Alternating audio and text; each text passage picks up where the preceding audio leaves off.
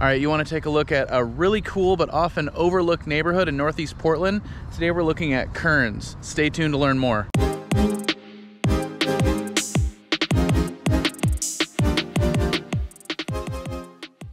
Hey, what's up everybody? This is Paul Clem with the Oregon Relocation Team coming to you from the swing set at Oregon Park in Kerns, a neighborhood in Northeast Portland today. We're gonna take a look at this neighborhood, show you why it's kind of a overlooked, maybe underrated area.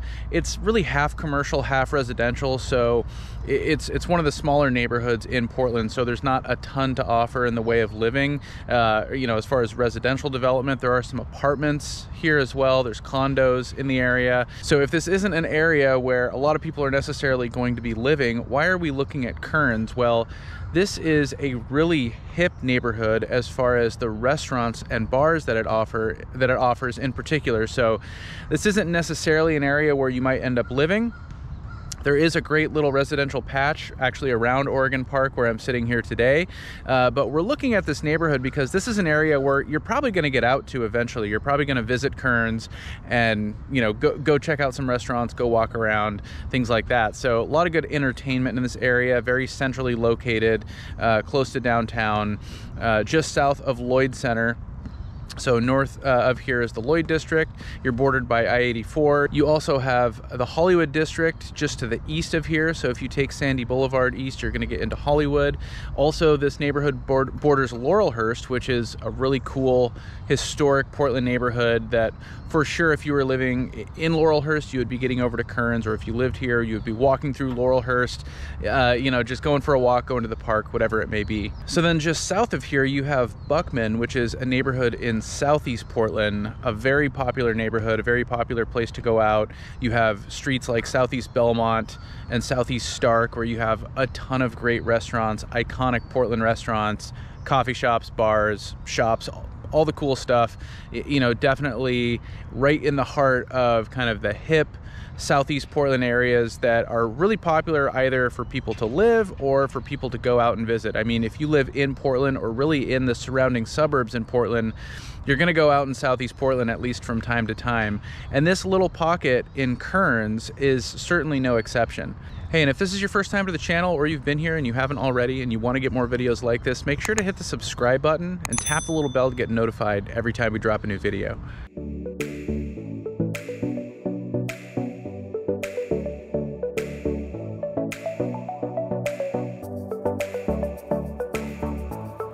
All right, so again, Kerns isn't necessarily going to be an area where a lot of people end up living just because it's such a small neighborhood.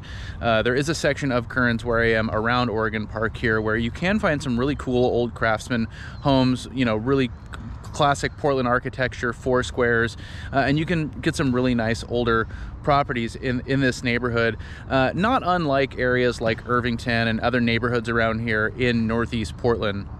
But again, we're talking about Kerns because this is an area where you're probably going to end up from time to time just going out, walking around.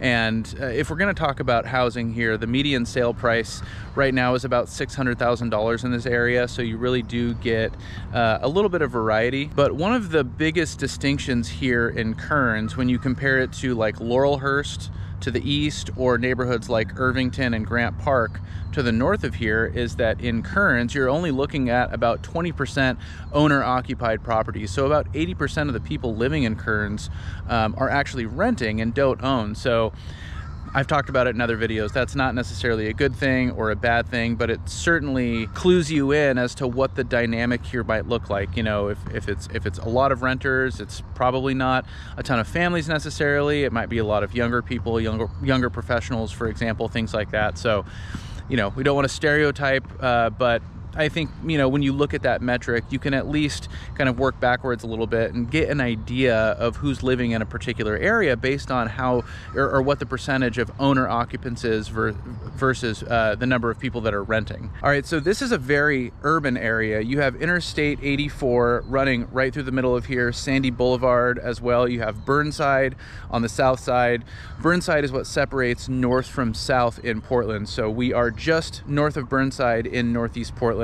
You also have 28th Avenue, which is kind of a sneaky little entertainment area with a ton of great restaurants. I mean, again, this is where you're probably going to end up going out to a restaurant at some point in Kerns, and it's probably going to be around the intersection of 28th and Burnside or 28th and Sandy.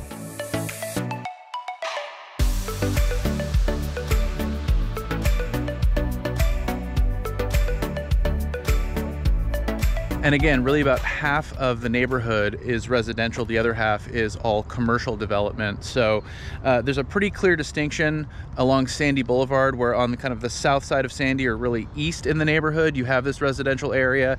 Everything more west and north of Sandy, it's going to be more of the commercial development.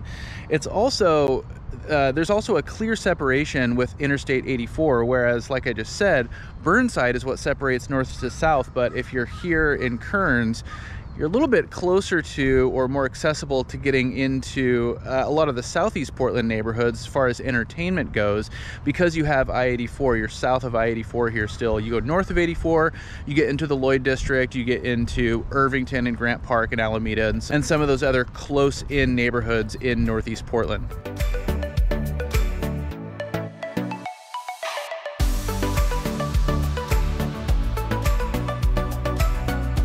All right, time for a little history lesson brought to you by Wikipedia.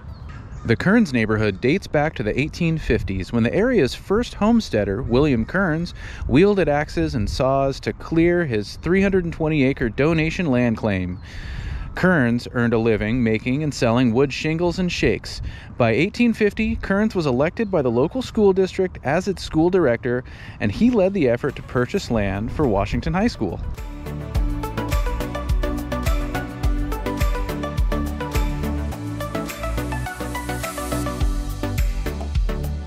So Washington High School is a super cool property. This was a public high school in Portland.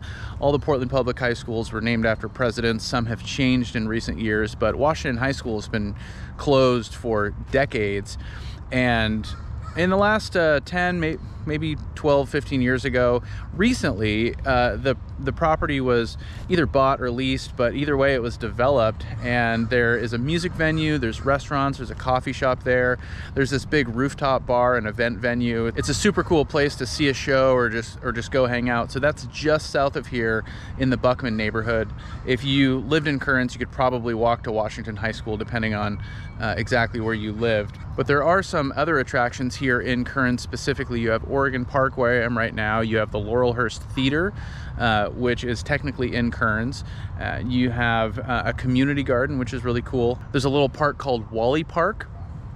And again, you also have this corridor on 28th Avenue where you have a ton of great restaurants and breweries and all the stuff that I mentioned. So there's a lot to do in this little pocket, and definitely an area, again, where eventually, if you're moving to Portland, you're definitely going to be hanging out at some point. And if you are thinking about moving to Portland, if you want to talk more about Portland neighborhoods, Portland suburbs, what it's like living here, what the process of buying a home here is like, especially moving from out of state or out of the area, if you want to talk about any of that, give us a call, send us a text, shoot us an email, or click the link down below in the description of the video. Schedule a Zoom call with us and we can chat more about it. If this video is helpful, make sure to hit the like button. That helps us out a lot. If you want to get more videos like this, make sure to subscribe to the channel and tap the little bell to get notified every time we drop a new video. As always, we really appreciate you watching, and until next time, we'll talk to you later.